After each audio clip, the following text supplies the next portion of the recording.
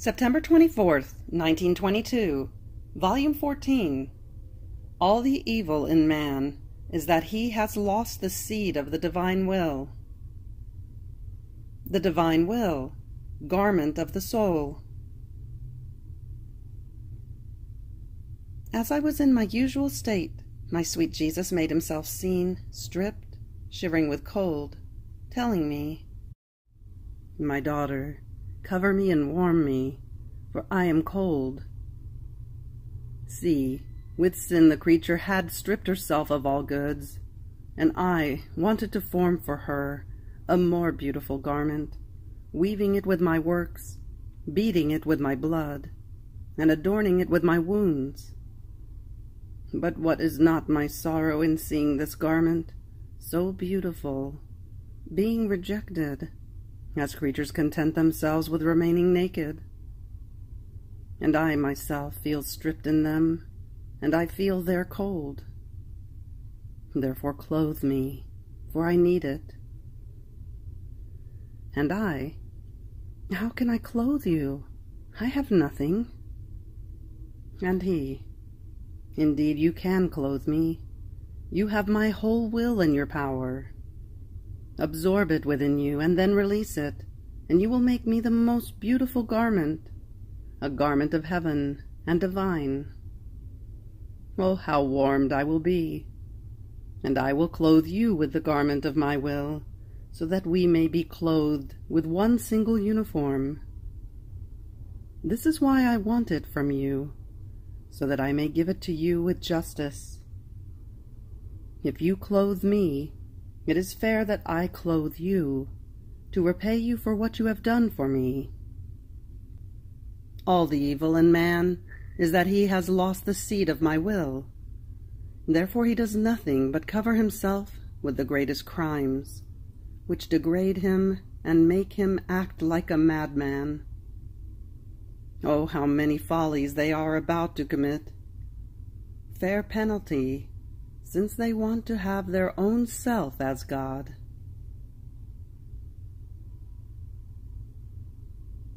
September 24th, 1928, Volume 24.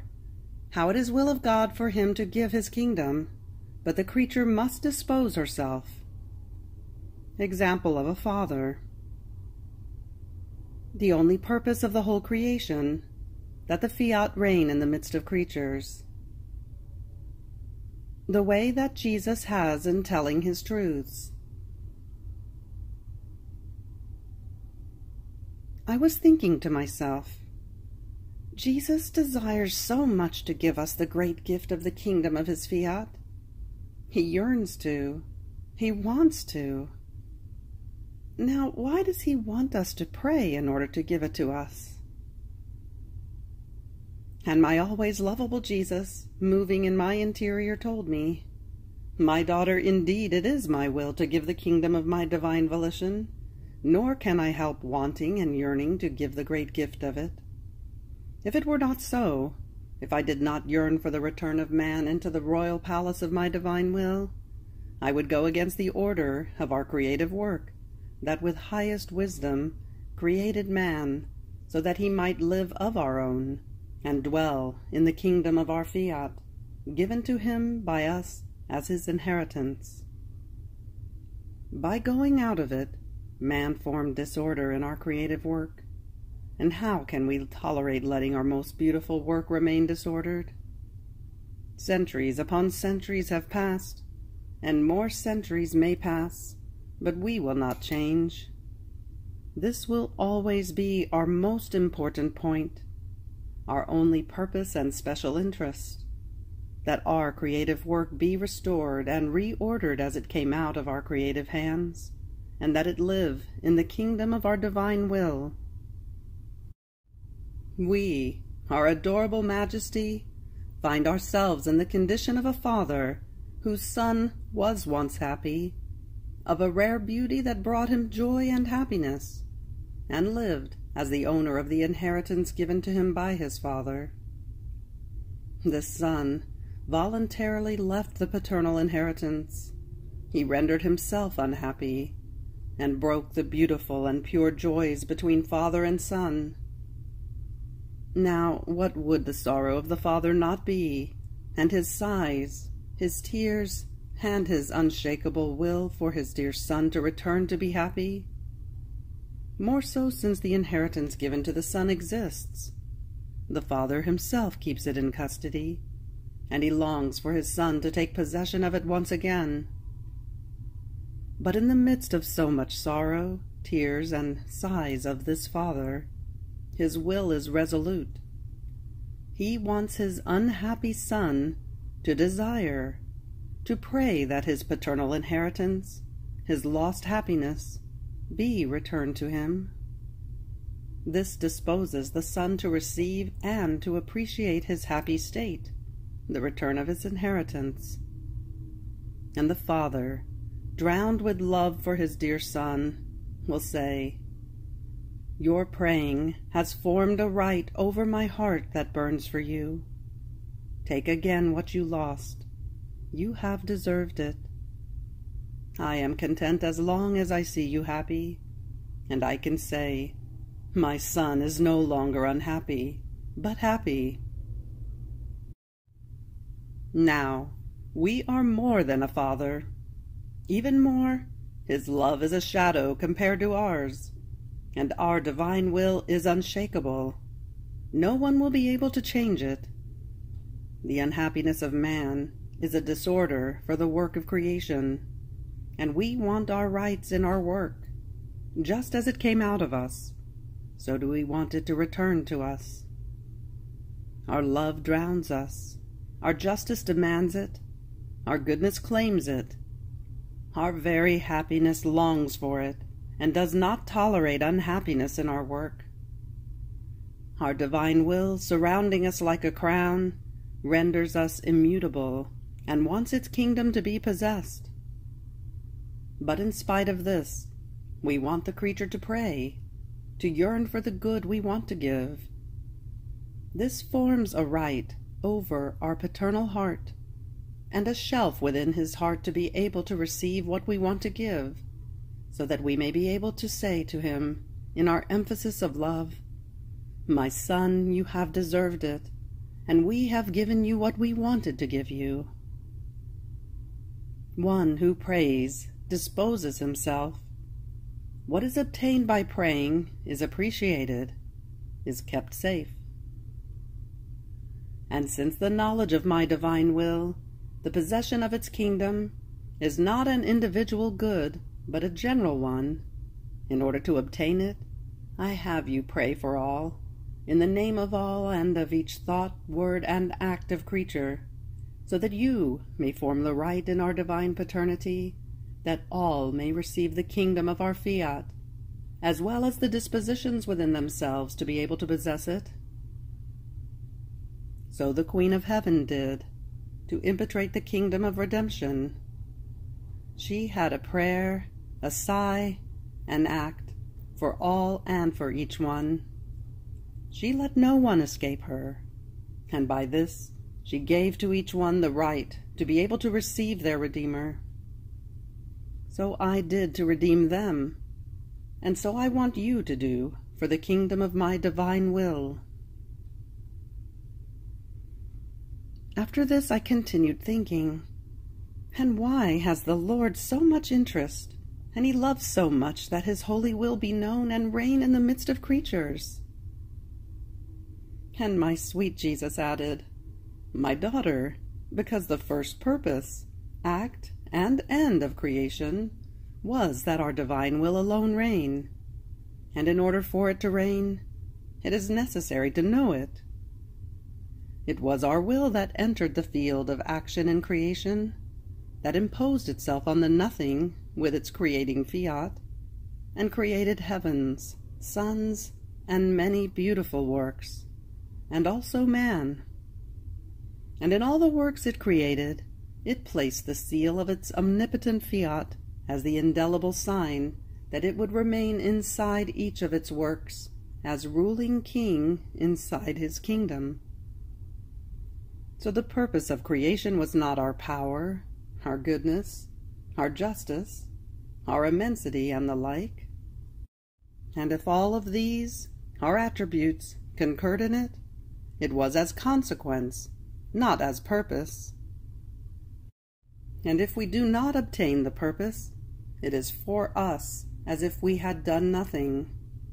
And since all created things were made for man, and man for us, here is why, by necessity of love, by right of justice, for the honor and decorum of ourselves and of all our works, and as the fulfillment of our purpose, we want our divine will to reign in man as origin, life, and end of his whole being. If you knew how much my fiat suffers in looking at man, it looks at him and says in its sorrow, I made him, truly with my creative hands. He is my work. He is truly the one whom I so much delighted in creating. Yet I am not inside of him as in my kingdom. He broke my seal, and putting me out, he destroys for me the purpose for which I gave him life. See then how it is of absolute necessity that my divine will be known and reign, and until it does, our most beautiful works cannot produce for man the goods that they contain. The very work of redemption is without fulfillment. Then I continued thinking, and why does my beloved Jesus not speak about his very fiat as often as before? And Jesus added, My daughter, it is our usual way to give the truths we want to manifest, sip by sip, because the creature is incapable of receiving, all at once, all our truths within her soul. And at the same time, we use this in order to let the life of the truth we have manifested mature within her. And taking great delight in seeing in the creature, matured, the beautiful works that the life of our truths produces, we feel drawn by the beauty of our manifestations to manifest yet more truths. And this is why we give time, to have the time and the occasion to take delight in giving more communications. Did we not do the same in creation? We could have created everything that exists all at once, and with one single fiat, but we did not do it. When our fiat was being pronounced and our works were coming out, we delighted in looking at the beauty and magnificence of our works, and these moved us to pronounce more fiats, so as to form other beautiful works. So I am doing with you. Don't you know that what regards my divine will and its kingdom is nothing other than the continuation of creation, the narration to man that was to be continued had he not sinned, and had he possessed my kingdom of the fiat?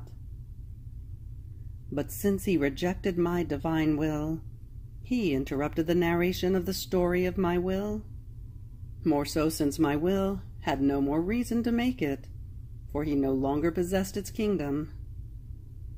And after so many centuries, my will has resumed its narration to make itself known, a sign that it wants to give its kingdom.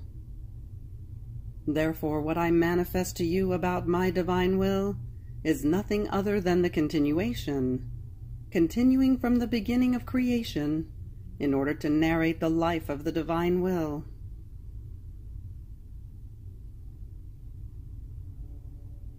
September 24th, 1933, Volume 32, The Humanity of Our Lord, Sanctuary and Custodian of all the Works of Creatures.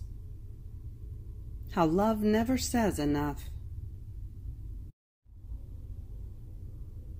My abandonment in the fiat continues, nor can I do less than feel the murmur of its life. Not feeling its murmur that murmurs and gives light, murmurs and strengthens, murmurs and lets one feel its life that warms and transforms one into its own, would be to not have life any more. Divine will, how lovable, admirable you are! How not to love you? So I followed its works, such that as I followed them, so they re-poured over me, in order to give me love and say to me, "We are your works done for you. Take us, possess us, and make us yours, so that in what you do, you have the model of ours ready." And while I followed the works of redemption, my sweet Jesus, stopping me, told me, "My good daughter, in all our works there was always an excess of love toward man, and one excess gave me the push to do another one. Therefore it was not enough for me to descend from heaven to earth in order to remake him again. Every act that I did, every pain, I can say even every breath, was directed at him. I called him in my all-seeingness. I clasped him in my arms and formed him again, in order to restore him again and give him again the new life that I had brought from heaven. I bound myself to him in brotherly love, in order to place him with me as the offspring of my celestial Father. But this was not enough for me. In order to keep him secure, I made of my humanity the depository of all the works, sacrifices, and steps of man. Look at me, how I keep everything enclosed in me, and this brings me to love him doubly in every act that he does. By incarnating myself in the womb of the Immaculate Queen, I formed this humanity of mine, and I constituted myself the head of the human family, in order to unite all creatures with me, and make them my members. Therefore everything that they do is mine. In the sanctuary of my holy humanity, I enclosed everyone. I watch over the little good as well as the great. But do you know why? Passing through me, I give them the value as if they were my works, prayers, and sacrifices. The virtue of the head descends into the members, makes a mixture of everything, and I give to them the value of my merits, such that the creature finds himself in me, and I, as head, find myself in them. But do you believe that my love said or says enough? Ah, no, it will never say enough. The nature of divine love is to always form new inventions of love, in order to give love and receive love. If a limit could be placed to this, it encloses our love in our divine circle. But no, ours is immense, and by nature it must always love. This is why, after my humanity, I want to make follow the large field of my divine will, which will do incredible things for love of creatures. This is the reason for its knowledges, its wanting to reign. If it does not reign, how can it give liberally, to make a display of its surprises of love? Therefore be attentive, and you will see what my will knows how to do.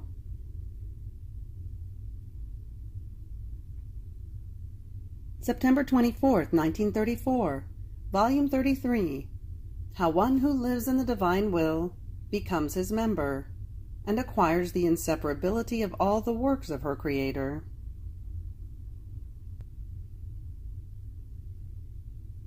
I felt as if I were swimming in the immense abyss of the divine will, and since I am too little, I go in order to take, and nothing remains for me other than to take the little tiny drops of it.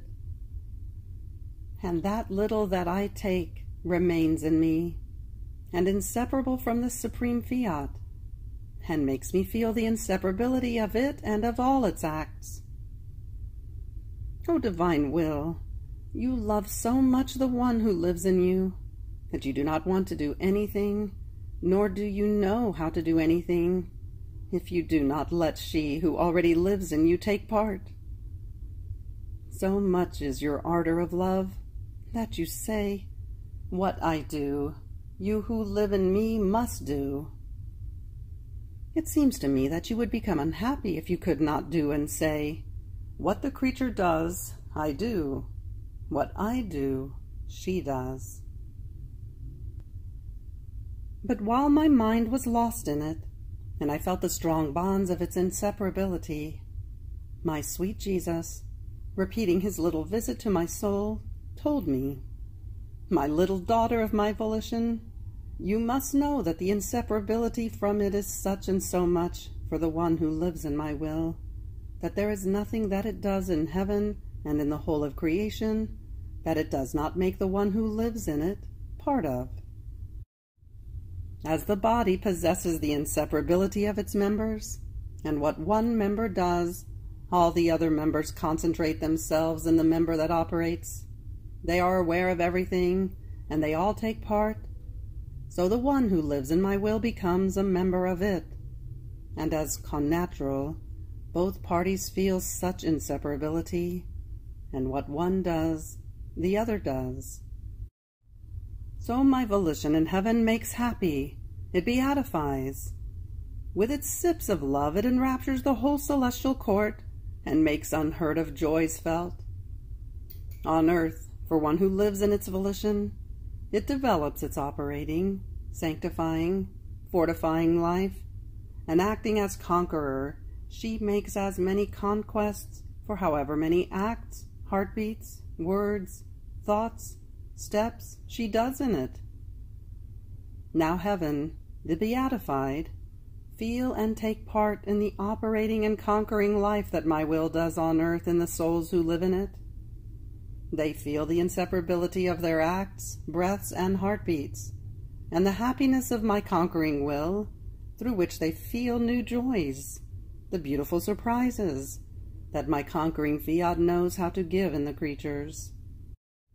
And since they are conquests of a divine will, the blessed that already live of it feel themselves conquerors of her goods and her works, and oh, how many new seas of happiness they enjoy. And this is why heaven feels itself inseparable even from the breaths of the creature who lives in my will on earth, and the creature feels in virtue of it the inseparability of the joys and of the happiness of heaven, the peace of the saints and of hers. Firmness and confirmation in good convert into nature. She feels the life of heaven flow in her members more than blood in her veins. Everything is inseparable for one who lives in my will. From the sky, from the sun, from the whole creation, there is nothing that can separate itself from her. It seems that everything and everyone tell her, "We are inseparable from you." My own pains suffered on earth, my life, my works, they tell her, "We are yours." They surround her, they invest her, and they take the place of honor, and let themselves be bound with inseparable ways by her. This is why the creature who lives in my volition always feels herself little, because feeling the inseparability of so many of my great and innumerable works of my love, of my light and sanctity, she is the true tiny one in the midst of all my works. But fortunate tiny one, beloved by everyone, who arrives even to giving the beautiful, the new conquests, the new joys to heaven.